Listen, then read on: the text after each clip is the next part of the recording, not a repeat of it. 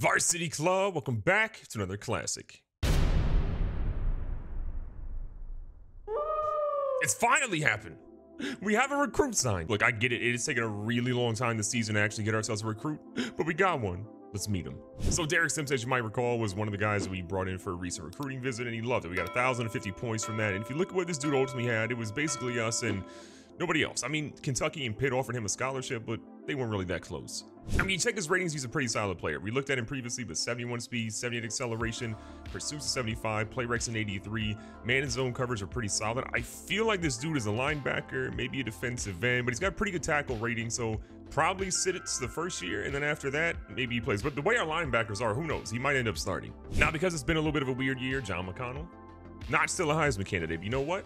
I've moved past that right now. If he's a Heisman candidate, great. If he wins it, great. But if he doesn't, we're still out here trying to win a natty. That's all that matters. And now from a ranking standpoint, we're not 1, we're not 2, we're not 3. We are number 4 in the nation. Let's go. Cascade Valley is the number 4 team in the nation. We got even one first place vote, which is a giant W in my book. We beat what is now number 16 Ohio State, and we are looking really good. We're ahead of Penn State, Cincinnati, and Michigan. This week, though, we have a very, very tough Iowa team, which is on the cusp of being ranked. They're 5-1. They could be in the top 25, especially if they beat us. Now, despite having a better overall team, we have a better coach team, because you can see that while we're pretty much losing across the board, we have got every single statistical category dominated.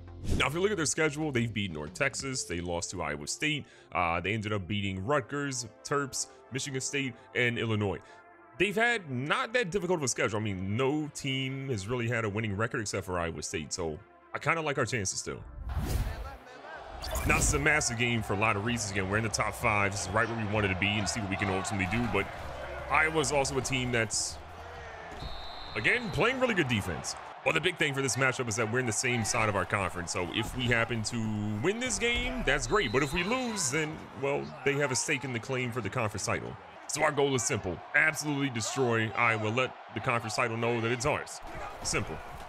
Jason Barr up the middle. Lots of room. Good broken ankle. Jason Barr's out here with a heck of a game to start. 17 yards in that rush.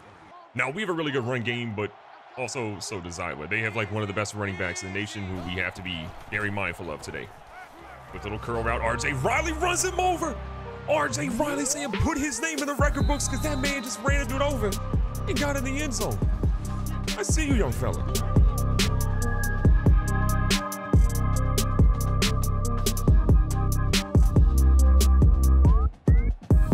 Things got pretty spicy there. RJ Riley absolutely destroyed that corner and went all the way to the house after that. I love what I'm seeing from this dude right now. I told you guys he was gonna be one of the best young players to come into this team, and he shows it. But look at this quarterback. We gotta hope Cole can get to him. Josh Cole doesn't bring him down, but I thought we had him in the backfield, but we chose the wrong guy. The rushing attack from Iowa is our biggest threat right now. I don't really know if their quarterback's going to have what it takes to get it done, but their running back, if he didn't trip over in his own feet, is gone. Here we go again. Second down, 6 yards to go. We haven't really done anything to stop the run game, and it barely happens there as we drop him for 1. Big play coming up. We're going to play the pass pretty much the entire way here. Watching the running back out of the backfield. They go right across the middle where the gap ultimately was, and they pick up the first down.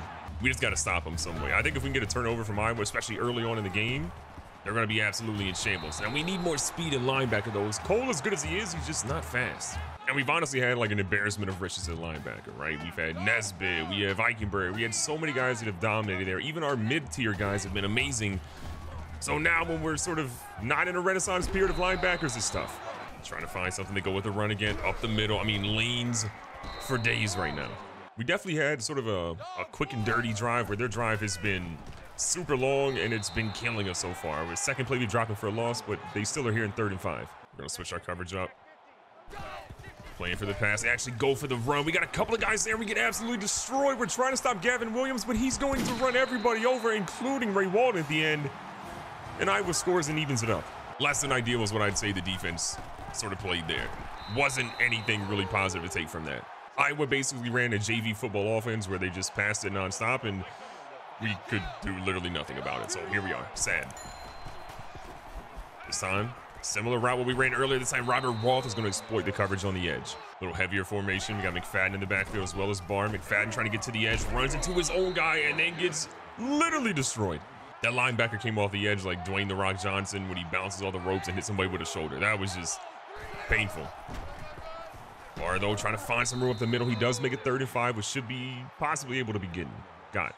Words are hard. Time play, 3rd and 5. Feeling the blitz.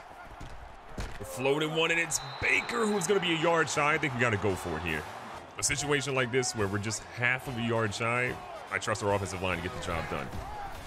Let's see how much we should trust him here. Look at Barr finding that gap, gets the first down, and we're still alive. First down again, McConnell hits him with the play action. They bit it pretty hard because they nearly almost killed that man, and then we should have just ran it because we got McConnell to drop it after he threw it raw. I mean, that's a heck of a throw in my opinion. I love what I was seeing, but it just ended up being dropped. Back here to Barr. He's finding his way through again. The dude is going between the tackles for big gains all day. McFadden comes in to give Barr a little bit of a breather. He's been super effective this season as well. I don't know about that one. They stopped him easily. Going for it twice on 4th down in the game is tough, and converting it. Doing it twice in one drive feels impossible, but we do a lot of things that are impossible. Okay, I see why it's impossible. The hard part about a screenplay is ultimately, if it doesn't work or if it's covered, that's really the only option that you have. And we found that out very quickly. And they throw one here. John Hall!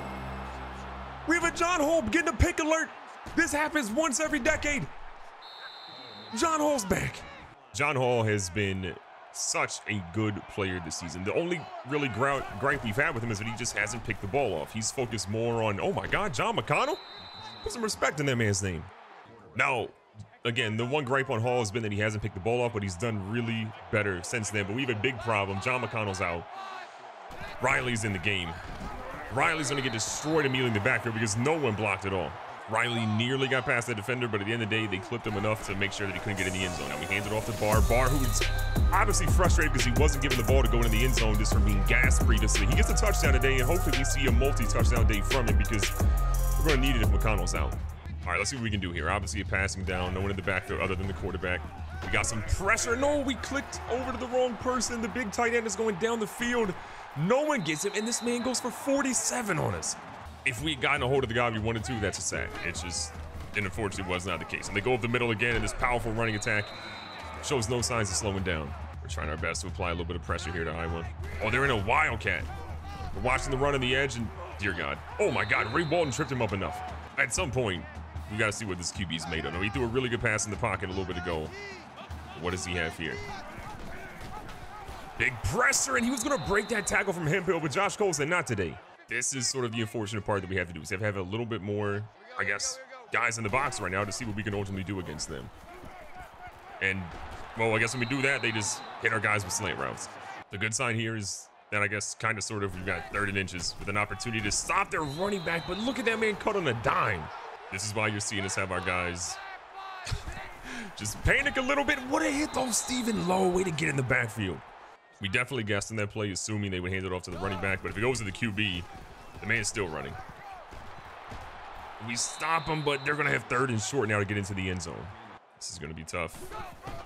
They go to the edge. We got multiple guys there. We get a big stop. This is going to force them to have a lemon booty moment. Do you kick it or do you go for it? Now, they're going to opt to go ahead and kick it, and honestly, I probably would do the same thing. You're a little bit too deep to go for it and feel like you can actually confidently get in there, so let's see what our guys can ultimately do. 5 minutes left here in the first half. They kick the field goal. That one is up. That is good, and they cut the lead to 4. Little 4-point game here. McConnell is back in the game, and honestly, that's something that every Cascade Valley Coyote fan wants to see. Well, maybe not every Coyote fan because there's like a weirdo that keeps saying McConnell's overrated. I think you're wrong, but it's neither here nor there. 2nd and 8. Floating that one across the middle. Look at Riley get lifted, but he's okay and got the first. RJ Riley's already had a pretty good game today. Again, we wish we had a little bit more going in the passing game, but it's neither here nor there. Now a dime to Robert Roth goes past the coverage for 25. Jason Barr out of the game for a play. Bring McFadden in to help out a little bit. A lot of times when we have McFadden in, teams just sort of assume that he's going to go ahead and go for a screen or something, but the man fumbled on that play. I think he was down, though. We're not currently really in a situation to waste timeouts, potentially, or get screwed over by the refs, so we have to let them go ahead and rock with it and just say it was a fumble, even though, again, I disagree highly that it was. Baker turns to the field, picks up 5, and we got 3rd and short. McConnell super efficient today, 6 for 9, over 100 yards with that touchdown, obviously, as well, but we need more. 3rd and short, going to Barr. Barr is going to be at 4th and 1. A field goal makes it 7, but I feel like Iowa's offense is too good. We got to go for it again. The last time we trusted our offense to get it done, it worked out. Even though we didn't get it, the defense stepped up. So let's see what we can do. They got an extra guy in the box. They go with the blitz. Barr finds the seam, and again, it's enough. 1st down again. Like what we have out of here in shotgun. Connell sets his feet. Who else but Robert Roth gets your investment up in that portfolio because he's in after a 25-yard touchdown. Great poise. Way to get out from the pressure and throw a strike.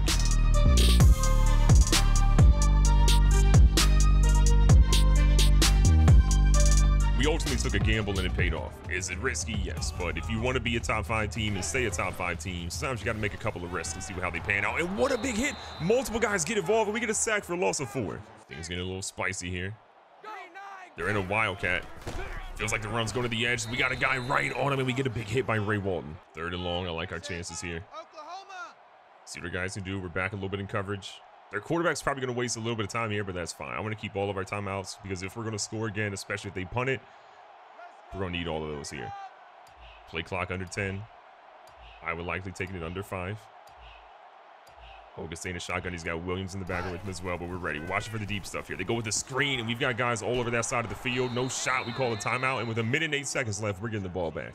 Barr doesn't get enough of an opportunity, I think, to return it, but there's been a lot of talk about Mike Hemphill possibly coming in and being a return man after that crazy return he had from that pick. Hemphill could be the guy that maybe replaces Barr because we want to keep Barr obviously as healthy as humanly possible. Now Barr goes a couple of yards here, gets in midfield after the 9-yard return. We're in almost scoring territory. Iowa's scrambling a little bit to get their guys to the line.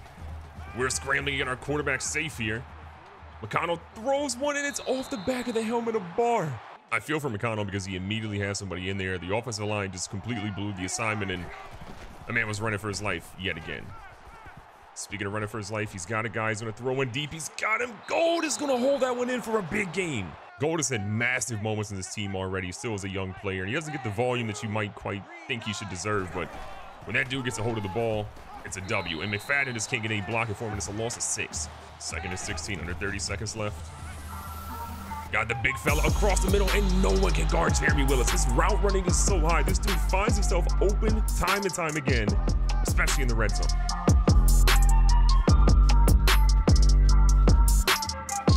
Last play here for Iowa in the first half. 5 seconds left. Obviously, they're in chuck it mode. We're getting some pressure, though. We get a hit on the QB as he throws it. They're going to have 1 second left. Okay, so this is really the last play for Iowa. After that, little batted ball by Josh Cole. They're trying their best to do something here. Hogan has a pretty good arm, launches that one deep. That one's going to be batted around, goes down. And we're going to go in the first half with an 18-point lead, thanks to John McConnell, who has 3 touchdown passes in the first half. That's my Heisman quarterback. Now, Iowa comes out here starting the second half knowing they've got the ball and they've got to put points on the board. It's as simple as that. Our offense has been on fire, and barring something crazy happening, we're going to continue that streak. Iowa lining up with 5 wide right now. They got a whole lot of people on the field offensively. See what they can do. Cole's going to get a hit on the guy, and Mike Hemphill, the playmaker. The playmakers play. Oh, my God. Y'all see that spin move? Hey, he's got to have some more time on offense and on special teams after that. I know he was an athlete, but I was kind of a little bit worried about, you know, what happened to Jordan Damon, where we maybe burned him out a little bit because he was playing both sides of the ball. But I think Hemphill might be the real deal. Like, this dude is just killing it for us, and I love seeing what we're getting for him. So offense might be in his future a little bit more. Iowa came into this game feeling pretty good, but I think, again, they didn't play a lot of top talent. We are a true number 4 team in the nation. Like, we're really showing that we're legit. 3rd down and short. Oh, my God. The play action was absolutely there. We maybe could have thrown that one wide down the field, but John McConnell shrugged off a dude that was right in his face. McConnell picking up big yard after big yard after big yard. You love to see it. 1st and 10. Heavy in the box. Like what we're seeing here from Jeremy Willis. Again, short game, big game, whatever it is, he's going to catch it. McConnell already 202 yards passing. An insane amount of yards. I love to see it. Ooh, we got Cedric Riley in the game. Let's actually let our backup QB get a little bit of action here. Something that might actually work. And that one's going to work. Riley's going to hold in. He's fast, and he's just fast enough. A great block there from Darrow Rd. And Cedric Riley, the backup QB, who was an athlete coming in, is in the end zone on the reception side. Iowa really came into this game thinking they had something. And honestly, for the first little bit, I thought they did too. But then I remember who we were and who they are. Our big goal right now, though, was making sure that we get a lot of our guys the yards they need, right? Barr needs those yards. We obviously want to make sure McConnell gets those yards as well. And if we can keep those guys being highly productive, they keep climbing up for the awards they rightfully deserve. Deuce Hogan, though, he's been pretty efficient, 12 for 17, but those 2 interceptions are really what has turned the tide of this game. Try and get in there to stop this running back, but dude, Gavin Williams is the one player that has not made a mistake for Iowa.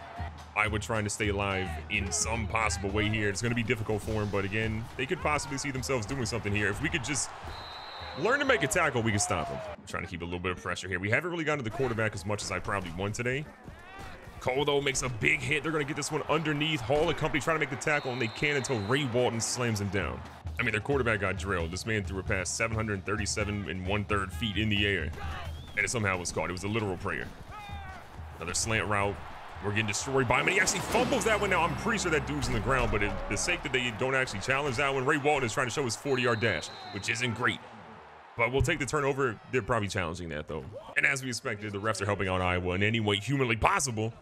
They're going to challenge that play again. As we look at it, yeah, the man's down. That should have been called and blown dead on the field. There's no shot that was a fumble. Doing our best here to see if we can stop them. 3 minutes left in the third. Iowa again. Feeling like they're alive. And honestly, the way they're moving the football, they definitely are, especially if we can't score on our next drive. The thing you're seeing, though, from Deuce Hogan is that when he has a little bit of time, the dude's making plays. It's just, we've gotten to him a couple of times today, which has stopped him from making those plays. Oh my God, Stephen Lotus got absolutely destroyed. Gavin Williams is apparently the truth. Trying our best to get a stop. Second and short. They're opting to not go with the easy pass. They go across the middle, and we hit him hard with Josh Cole, but Deontay Vines was ready for that hit. Big-time players make big-time plays, and good Lord, we're trying to find some big-time players make a big-time play right about now. They go to the corner, and that guy was not Ray Walton. It absolutely was not him. Look, we are absolutely on the road. We know momentum can swing, and that is something we do not want to play with. So we are going to do our best to make sure that they do not get the ball with a lot of time left. And at the same time, though, that requires that we are productive on offense, which, again, we really haven't had a problem with today. So I'm not super nervous about that. But the fact that we're 2 for 5 on third down conversions, having to go to fourth down a couple of times, does make me a little bit nervous here. John McConnell showing the legs, and he does just enough to get across the first down marker. Third quarter's winding down, the last play of it. McConnell's feeling it. We're just going to get rid of that one. Nowhere's risking it. Okay, I actually lied because that was not the last play of the third quarter. This is the last play of the third quarter. Handing it off to Barr, who goes well up the middle again. 8-9 yards. He's been finding a way to get it done. Fourth quarter's here. We have the ball, about 50-some yards to go. I like our chances, but they're putting a lot of guys in the box. They know we're relying on the run, but that means that if Jason Barr can get loose, that dude might be going to the end zone. At the same time, we don't want to become too one-dimensional, so we're obviously going to sprinkle in some passing here and there. But also, if you're going to let John McConnell run wild like this, then we're letting John McConnell run wild and slide because we're being safe out here. Just outside of the 30. Not a lot of linebackers there to stop Jason Barr if he can get to the next level, but just kidding. The safeties came up pretty quickly after 4. Barr's had a good game, not a great game, but again, being productive is what you need from your running back, and he's been consistently productive, which you love. Now he goes up the middle. Barr's going to break a couple of ankles, swerve his way down. It looks to be the 10-yard line after a 19-yard rush. He's over 100, and that's what I want to see. This has been one of the more balanced games we've had. Letting McFadden get loose in the backfield here. No, we were incorrect. We were definitely kind of hoping that Stewart was going to help him out a little bit, but he didn't, and, well, now McFadden has negative rushing yards for the day, which you never want to see. Baker comes in the backfield. Barr swerves again, picks up what looks to be about 6. We were 2 for 5 on third down conversions earlier, but we're looking much better. 4 for 7, 2 of those being in a row. We've wasted a lot of time off the clock for Iowa. They obviously can't be happy. We go to Jason Barr here, who gets that block, and he stops on the diamond. Barr is in the end zone. 4 touchdown passes of the day for our quarterback, and we get our running back right back in the end zone, this time on the receiving side of things.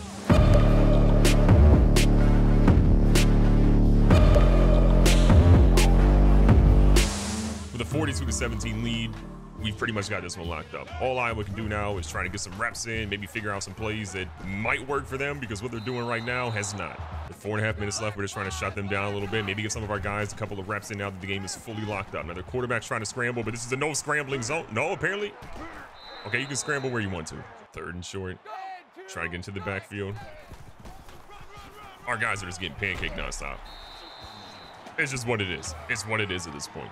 Iowa's still marching in the field. Again, the one thing that's helped us out is the fact that they turned the ball over multiple times today, because if it weren't for that, we'd be in shambles. And John Hall back to his usual self. 2nd and 10, Hogan back there. This time still Williams, who I think they've kind of went away from a little bit too much. If they didn't go away from away from Williams, they'd be in a much better spot. Iowa, despite being kind of in a rough spot on a lot of third downs, they're 5 for 7. Like, they've been really good there too. That was a big sack on the previous play by Stephen Lowe. Can we get another big stop here? They go across the middle. This time it's to Deontay Vines, who we stopped short, and they probably go for it here on 4th and 2, despite all hope being lost. Now the game is pretty much gone at this point. So we're putting in a lot of our backups so they can get some extra playing time. Because again, if we can get them to be in a much better spot, including McFadden having positive rushing yards for the game, that's a W.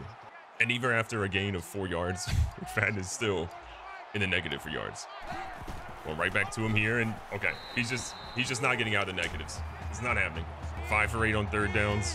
Riley's gonna make a couple of adjustments here. He's a speedster in his own right.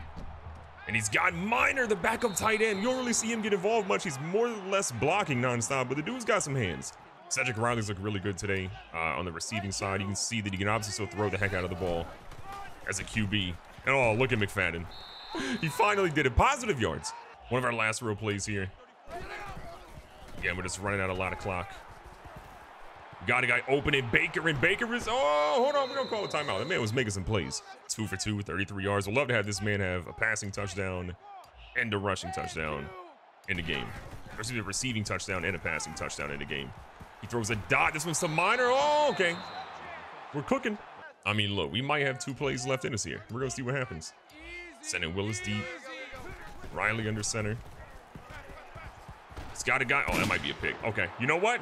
You completed it, just out of desperation to the wrong team. You know what? Iowa needs something positive. It's been a rough one for them. Going into Iowa and winning is never easy. These fans are crazy. They show out, and they've got a lot of people they packed into the stadium. But McConnell, 13 for 18, 237, 5 touchdowns, 4 carries, 60 yards. Man did it all today, except turn the ball over. Gotta love that. Again, recapping what John McConnell did, greatness. 5 touchdowns, being that efficient, you gotta love it. We also see Cedric Riley, 3 of 4, 55 yards, 1 interception. We don't really count that against him. That's just us trying to force it into coverage late, but still, we liked what we saw from him today. On the ground, Barr, 18 for 120. Gotta love that. 1 touchdown. McFadden finally got positive yards. McConnell had 60 on the ground. Riley, it just wasn't meant to be. In the air, though, Tom Baker, 4 for 25. Pretty much small yardage for him all game. Robert Raw, 3 for 70 with 1 touchdown. RJ Riley had a nasty reception for 1 touchdown, and we just sort of, we ran a lot today. You gotta love it still.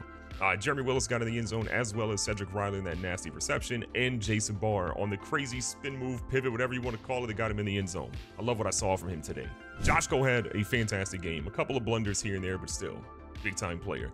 8 solo tackles for him, one of those being for loss. Ray Walton got ran over a lot, but still 5 total tackles. From a sack perspective, we're going to see 2, one from Jason Capps and 1 from Stephen Lowe. And pick-wise, you already know what happened there. John Hall somehow got a pick, and then we also see Mike Hemphill make a pick and try to make a play that almost went for a big gain.